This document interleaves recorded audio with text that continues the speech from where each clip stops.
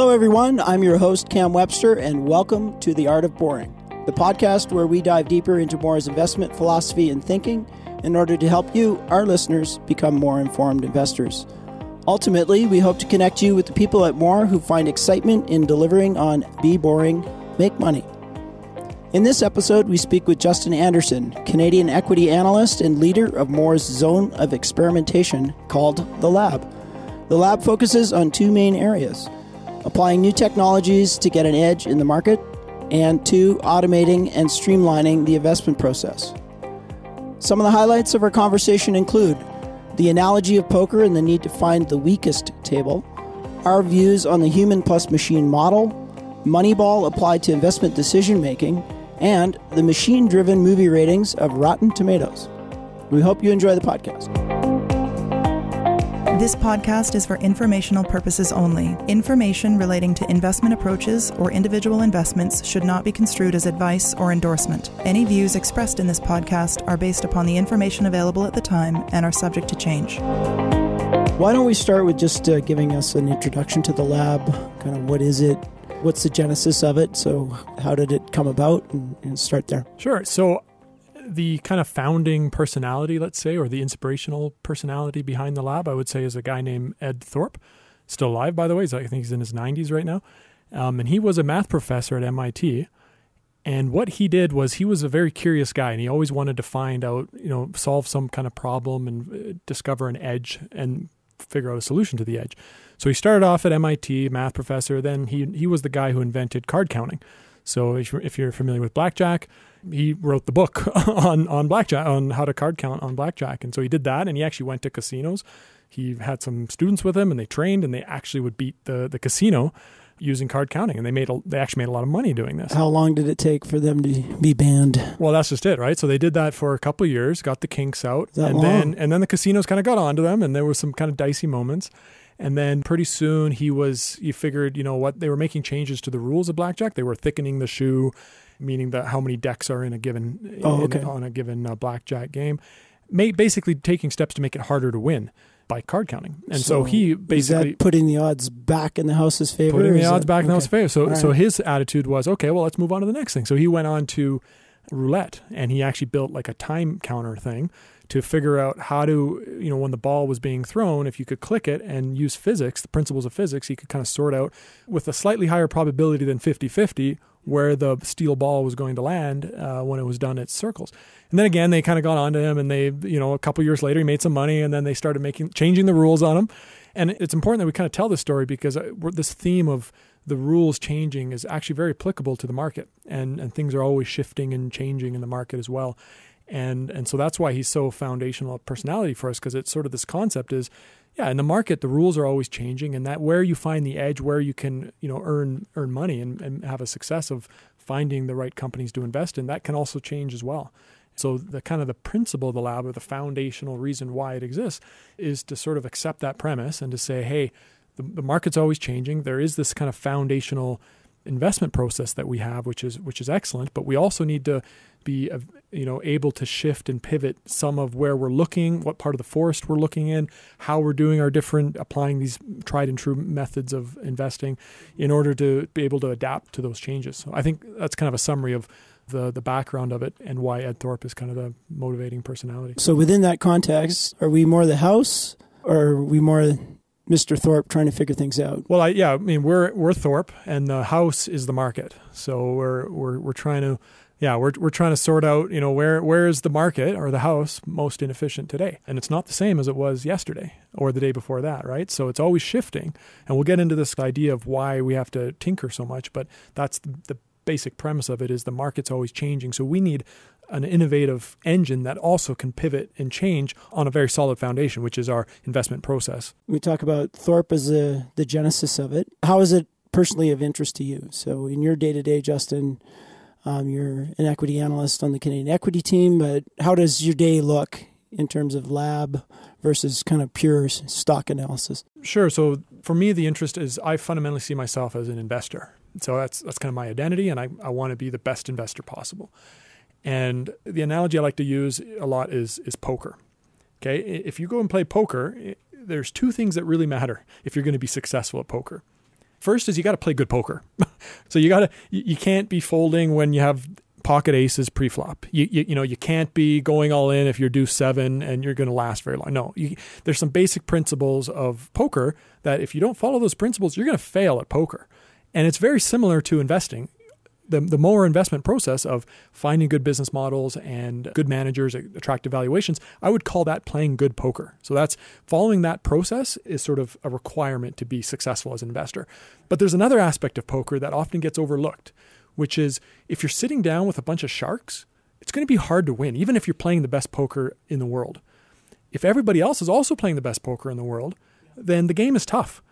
But if you're playing the best poker and you're playing at a weak table, well, suddenly you can make a lot of money. And so the analogy to the lab is sort of, we're playing very good poker at Mower. We've got a very good process, excellent investors here. We've got some of the best investors, I think, out there. So we've got that part of it down packed. The part that the lab is sort of interested in is saying, okay, well, how can we find the right table to play? How can we aim, and play that game where there's the most opportunity? So I think that's fundamentally what the purpose is, and why I'm interested in it is as an investor. Yeah, I want to make the most money possible and play at the right table. So that's why I'm with Mower, because they're great at poker, and that's why I'd like to tinker with the lab, because I think it's a way to open up opportunities. So let's get into a little more in terms of the depth of the lab and day-to-day what we're doing. Sure. So I think the way to think about it is, okay, well, how do you find this table that no one is playing? So that's sort of the fundamental problem that the lab is trying to achieve, right? To use the poker analogy. And how do you go about doing that? Well, what it requires is you have to go and try things that nobody's really done or done well. So that's the idea of tinkering, right? So you've got to go to places, nobody's really tested this relationship or run this kind of analysis or applied this process. And what that means is if nobody else is doing it, oftentimes there's a good reason why nobody else is doing it, because it's not going to work or there's something fundamentally wrong with it, right? So you run into this problem where you need to have a system, you need to have a process in place that is where failure is acceptable. Not only is it acceptable, it's part of success. So it's how you get to success is you fail 10 times and then on the 11th time you find that new way of screening things, or you build this new DCF engine, or you run this new Moneyball process that, and we'll get into some of these examples, but you happen upon that successful kind of recipe. But for the lab to be a success, it needs to be very tolerant of failure, and it needs to fail quickly. It needs to tinker a lot. It needs to play around with different ways because it's trying to find that table, and to do that is not easy and requires a lot of repetition, because if it was easy, somebody else would have done it already. That's by definition, so that's kind of the concept behind it is tinker a lot, fail very quickly, get a lot of feedback, and move on to the next thing until you find that success. Let's try and get an example out there for listeners to understand. So fast failures, can you give us a couple of fast failures that you've tried? Market's too efficient, wrong table type conclusion. Yeah, so a couple examples of fast failures. I think, a lot of our core tools that we're using today they sound like successes because you're going to be familiar with them, but underneath them were a whole bunch of failures. So a good example would be the auto DCF, right? So the auto DCF is something that we're actually using a lot now for the listeners, what the auto DCF is sort of a tool that lets you build a DCF model, a discounted cash flow model, within sort of a 10-second time frame. So you click a button, you put in a company, and within 10 seconds, you've got computer using a bunch of processes, base rates, processes, and others. It'll seed the assumptions for that company and say, okay, here's my basic assumptions now, and then it'll hand the model over to the analyst who can then change the assumptions. But they've already got the model already set up, and it gives an initial valuation. So our model is roughly 14-tab Excel spreadsheet. So what you're telling us is that in 10 seconds, you're using a data source to populate that 14-tab spreadsheet and have it set up and ready to go for an analyst to go, well, we talked to management team last week, and here's some of the answers on the questions. It may mean that actually the range on revenue growth instead of pre-populated auto DCF is 8 to 10. We actually think it's 10 to 12. I think you articulated that perfectly. So that's exactly right. So you take the 14 thing and then maybe adjust some of the assumptions. And there's sort of two paths for it. The one path is that where the analyst can go in and change the assumptions. Then there's another path to use it as a screening tool where the analyst doesn't make changes. We run it on 16,000 companies in the universe of stuff that we can invest in. And then it gives us an initial take on the computer's take, let's say, of what the return potential is of the company. And so that can then become, doesn't mean we go and invest in those, but it can become a screening tool for us to say, okay, well, let's look at the ones that the computer is saying are the best value, and then dig into those and start doing some due diligence into them. So within the development of the auto discounted cash flow model, what were the fast failures? So some of the fast failures, I mean, they were, I would just say, earlier versions of the auto DCF that are now in the garbage bin, and no one will ever see them. So, you know, a model that was, you know, pulling data maybe from a different source, or maybe it wasn't amalgamating a lot. So a lot of it was, in the case of auto DCF, it was kind of a success. So it's hard to talk about, you know, I don't know if you're the history of evolution of humans, but, you know, there's Homo erectus and Homo habilis and all these guys. Were they really failures, or were they sort of part of the evolutionary process? So yeah, I would put it more in kind of an evolutionary terms in that case. Okay. So the auto DCF is more tinkering. Oh, this data didn't populate right, or let's clean it up type thing. Is there anything that started kind of as call it a null hypothesis, like, oh, we got this one figured out, we have an edge here, and then you proceeded into it and quickly figured out that, oh, no, we were wrong. Yeah, let me give you a better example. So I see where you're trying to get at, and I appreciate that. So an example would be like Moneyball. When we were doing Moneyball, we were trying to, the concept behind it is from, if people have seen the show Moneyball, it's the Oakland A's. They had this recruiter who, in Oakland A's, didn't have a lot of money, and so he wanted to apply a different process to recruiting the best players. And so instead of using sort of gut feel and emotions to make those decisions, he used statistics, and he had a lot of success of it. So the idea of Moneyball was to say, well, can we apply a similar kind of statistical look back at our own funds at Mower and sort of determine, hey, you know, this has been a success or not based on how we feel about it, but more on a systematic kind of scientific approach. So part of Moneyball included a bunch of sub-analyses, let's call it. And I would say that some of those sub-analyses came to conclusions that weren't justified. So you could call those failures in a sense. You know, one example would be when we first ran a process on Moneyball, we found that there was a very low correlation with valuation and a high correlation with quality scores in our risk, in our matrix scoring. So part of our matrix scoring is we give a score to the valuation potential or the return potential, and then also the quality. And what we found was that the quality was highly correlated with positive returns. So if companies that were higher quality did very well, and companies that had more expensive valuations also did well. So if they had high return potential, they did poorly. So it was kind of a negative correlation, which would be kind of a surprise to a core investor, right? And I think the reason I would call that, I wouldn't necessarily call it a failure. I know you're trying to find a cleaner failure, but I think the conclusion is wrong, and it highlights part of the why is it wrong that was the case. The problem is we were in this period of the last 5 years of kind of, let's call it a quality rally, where the quality stocks have done very well.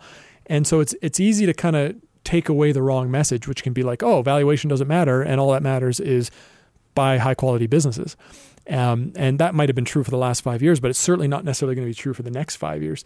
And I think it's an important story to highlight because it tells the story about how easy it is to fool yourself when you're applying statistics to investing, because you're dealing in a world that is, the causal relationships are so weak, and between what causes a stock to go up, for example, we don't really understand that. The cycle times are so long.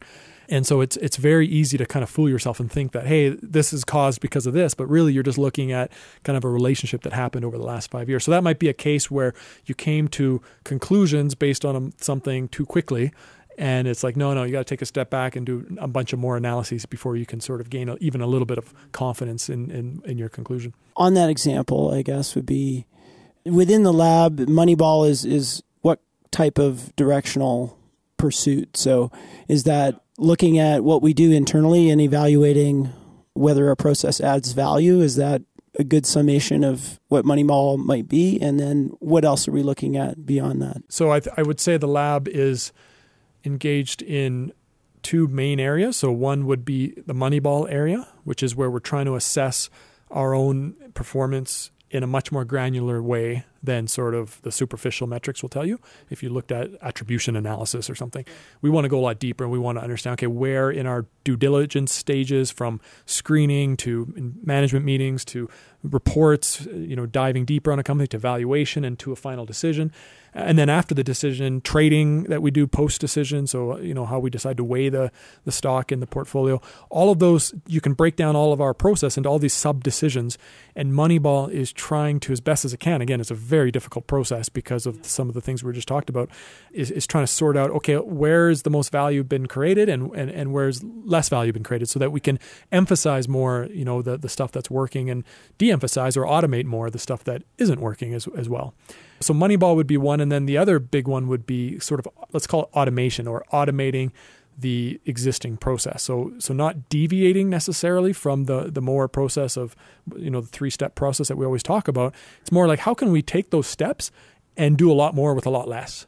So, for example, the auto DCF, now I can screen companies much faster using that tool than I could if I had to build a manual model every single time I wanted to run a valuation on a company, right? So, and there's a bunch of processes, I would say, that are involved in that part of the lab automation. So which side of those two would be identifying the right table? That's a good point. I'd say both of them to some extent. So the Moneyball for sure, because if you can discover what is working, you can say, hey, this is where there's more value being created. And whereas the rest of investors may not have that same degree of insight. And so they might be applying their resources judiciously over everything, whereas we're focusing that resource in the part of the process that is having the most value creation.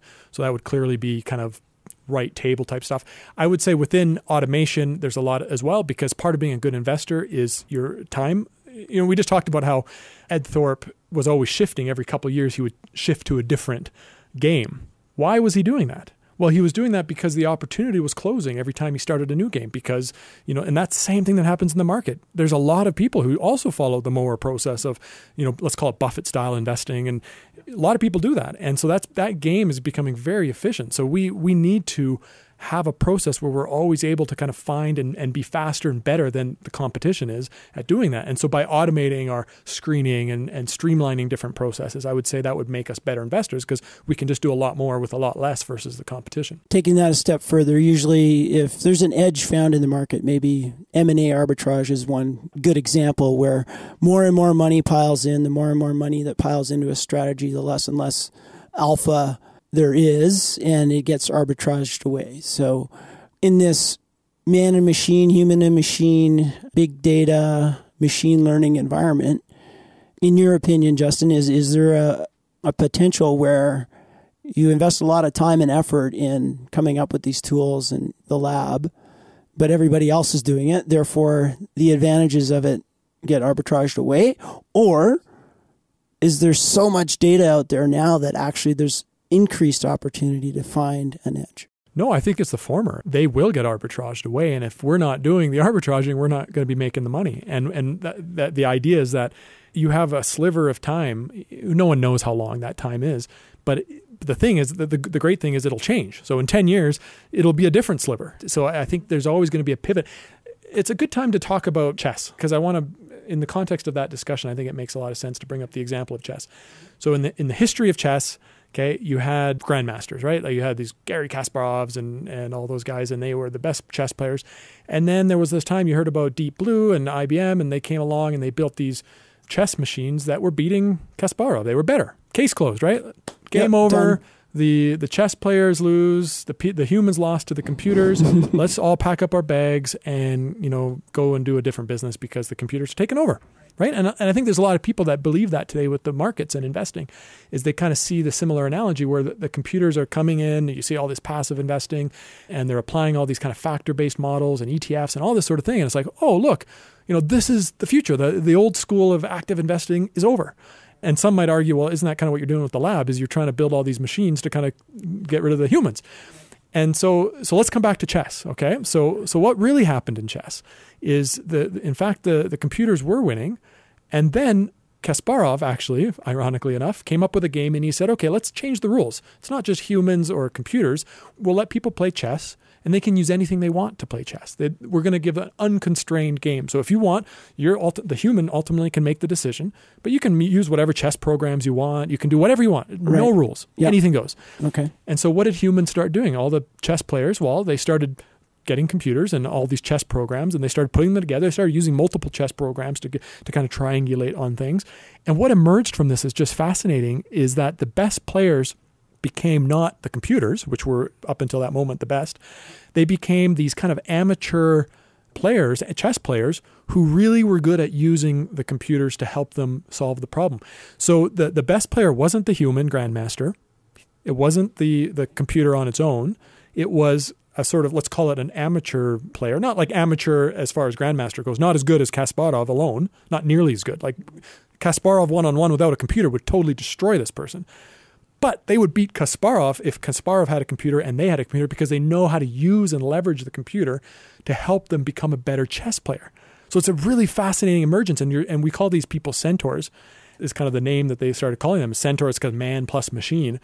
And they emerged, and they currently are, and today in all the chess tournaments that are going on today, they are the best players. They're the ones who are consistently winning against both grandmasters and the best supercomputers out there. So you're trying to marry human intelligence and a machine that's been taught the rules, I guess, and in one instance can beat the human. But what I'm hearing from you is the limiting factor may not actually be the human intelligence or the rules of the game, that there's some quantum in the two of them being collectively adding to more than two. Yeah, I think the lesson of the centaurs is that there are things that humans do and reasoning that we have that, at least for the foreseeable future, I mean, maybe this changes in 100 years, but in the next, let's call it 20 years, computers can't match. Like there are certain kinds of judgment calls and certain sorts of decision making. It's a certain set of types of decisions and processes where humans are far superior to computers, even the best trained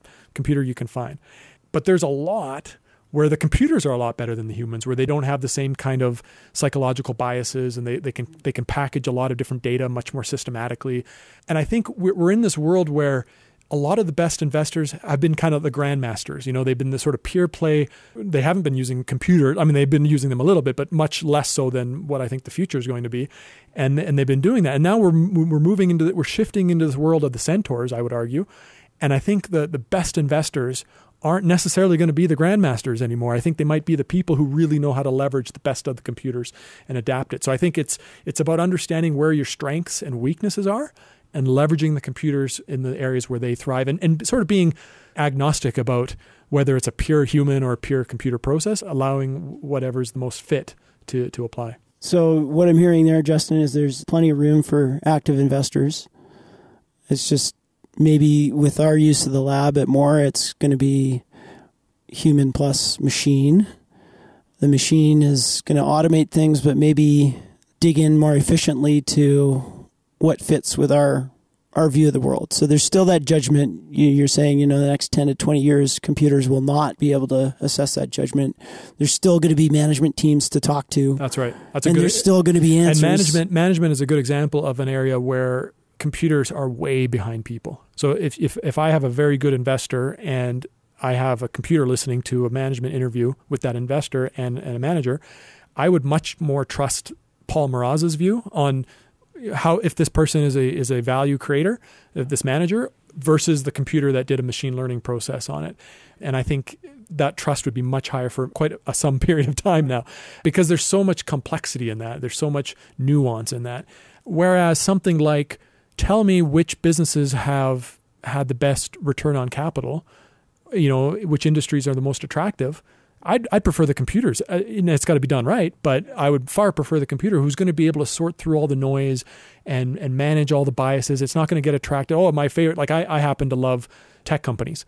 So I might, as an individual investor, I might kind of gravitate towards that and miss these opportunities over here. The computer's going to say, no, wait a minute, that's where you should be looking. Within that, is there an example you can give us of where we're actually trying to take words, but pile them into a computer and say, well, what words are associated with investing characteristics that we really are attracted to? I think management quality is sort of the last thing that goes to the computers. As we were discussing, I think that's much more of a human judgment call.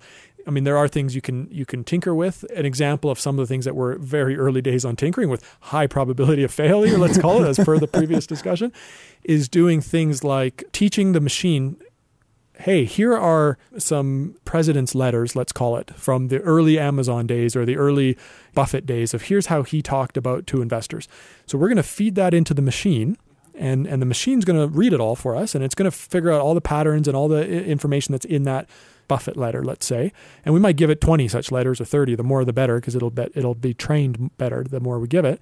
And then after we feed that in, then what we'll do is when new reports come out, and there's thousands a day that are coming out from new companies that are tiny little companies, so the next Jeff Bezos kind of writing his commentary, maybe we'll detect that. Maybe the computer is able to go through all of that information, and it'll find the one that kind of rhymes closest with the Bezos early letter or that trained letter. So that's an example. I think for listeners to understand, a very practical case of that is Rotten Tomatoes example, which maybe is worth talking about. I don't know if you want to talk about that. So the Rotten Tomatoes example is, most people are familiar with this. It's a website that judges or puts recommendations together on movies that people watch.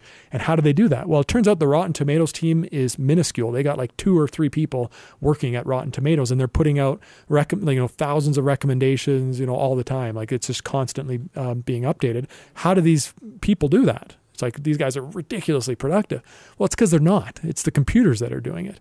And how are they doing it? So the way it works is, over time, they have trained it. So when a movie review comes out, they'll say, hey, computer, this is a positive movie review. And then a bad one will come out and they'll say, hey, Mr. Computer, this is a negative review. And so it'll feed 500 reviews into it and tell it whether it was a positive or a negative. So it's completely binary. It's good or bad. In this case, it's totally binary. And then the computer kind of learns that from whatever you feed it. And then all the new movies that come out, the new reviews come out, the computer just takes all those new reviews and it just says, oh, well, based on all the stuff you've trained me with over here, I'm pretty sure that's a bad review or that's a good review. No human made that decision on whether it's got the fresh or the rotten tomato associated with it. And then it gets all amalgamated up into a total review. So nobody's actually deciding that. It's sort of the machines that have been taught by the people is making the ultimate decision. And it's a similar concept that we're tinkering with on these kind of management discussions of applying that same methodology. Great. This is all fascinating stuff. So maybe want to round out the whole discussion in the lab with is maybe you give us a fast forward look and say in the next 5 years, what do you envision the lab to be doing? I think the way to think about it is take our process, the Mower investment process, break it down as granular as you can get. So from how we screen to how we model companies to how we talk to management teams, everything is fair game. And we're going to each of those processes with the lab, and we're going to ask ourselves, can this be done better, or can we at least supplement it with the computers? And can we apply automation? So we've seen that. We've seen that with the DCF models. We've seen that with a lot of the screening is where the early wins have been.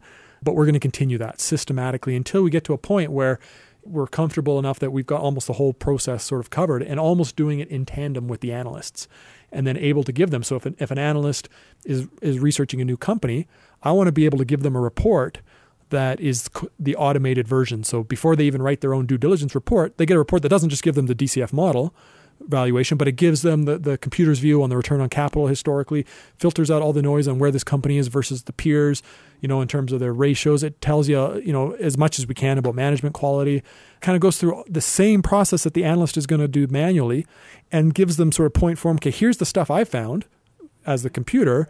So as you're going through your manual process, you want to look over and kind of compare notes to what the computer's telling you about the company. Okay. Does that de-emotionalize the process a bit and de-bias it? I think it de-biases, and I think the thing that the computer really excels at is it doesn't forget anything. It'll look systematically at all the information. It's so easy for a human, to focus on one area or one story or something that matters to them. This one is always going to apply the same systematic process to everything. So there's a lot of advantages, but I think that ultimately the investment decision and that analyst sitting in the driver's seat is vital because there's a lot of times there's edge cases where the computer is a little off or it's missing some important factor that's shifting in the economy. A good example is some of the stuff that screens really high today and some of our automated return on capital stuff is a lot of these retail businesses. So like companies that, are selling stuff in brick and mortar type shops. And it's like, well, the computers haven't, because the return on capital is great. And the valuations are like in the toilet. They're like $9 PE ratio. And the computer's saying, this looks amazing. It's cheap and it's got great return on capital. What are you doing? Buy this thing. Right. And it's like, well, there's this thing called Amazon coming along, and it's like, well, we might want to think about what the implication of that is. And the computer may not be able to see that yet because it's not quite in the data. So it's very important to still have that oversight from the human. Good way to round it out. So how I like to end podcasts is with a rapid fire list of questions that are a little more personal. But we use the poker analogy quite a bit, so let's start there. Hardest thing about poker? Patience. Favorite job interview question? Oh, I like how Peter Thiel does it. His question is something like, what is something that most people believe, including me, that is probably wrong? So you try to get the person to be thinking in a controversial way, let's say. And the other thing I like about that question is there's something humble about it. It's sort of like, I want to learn something from you. Like, teach me something that I probably am wrong about. Very good. I do know you went to MIT, but I'll tell the listeners you went to MIT. So what's your best memory? Don't hold that against me. We won't hold it against you. Best memory from your time at MIT? From MIT. So there are so many good memories. That was like the best school to go to. And the Boston area is just amazing for being a student because there's Harvard nearby and there's just a great student town. But actually my best memory would probably be on the Charles River. So they had there's a river that splits between Cambridge and Boston. It's called the Charles, and they had these little sailing boats there, and little dinghies, like 2-person dinghy sailing boat. And I would go there like twice a week and just sail on the Charles, and it was just so relaxing. I just loved it. So that's my favorite memory there. Switch gears again. I know you played linebacker. You shared that with me, so I'm going to ask you, what's the favorite aspect of playing linebacker? Well, I appreciate that question because one of the things I like to tell people is defense in football is way funner than offense. Because I actually played running back as well, fullback. And what I found playing that was when you're playing fullback offense, there's a play and you got to execute the play. That's what you're supposed to do. When you're playing defense, it's all in the head. Like, it's a game where you're trying to deduce the play. You're trying to figure out what the other team is doing, and you got like half a second to figure it out. And so it's very cerebral versus offense. And I really enjoyed that. I found it really fun to kind of figure out what's going on and then make that decision quickly. We've been speaking with Justin Anderson, and thank you for your time today. We'll have you on again soon. Okay, sounds good. Thanks for having me. Hey everyone, Cam here again. To subscribe to the Art of Boring podcast, go to Mawer, that's mawer.com/podcast. If you enjoyed this episode, leave a review on iTunes, which will help more people discover the Be Boring, Make Money philosophy. Again, thanks for listening.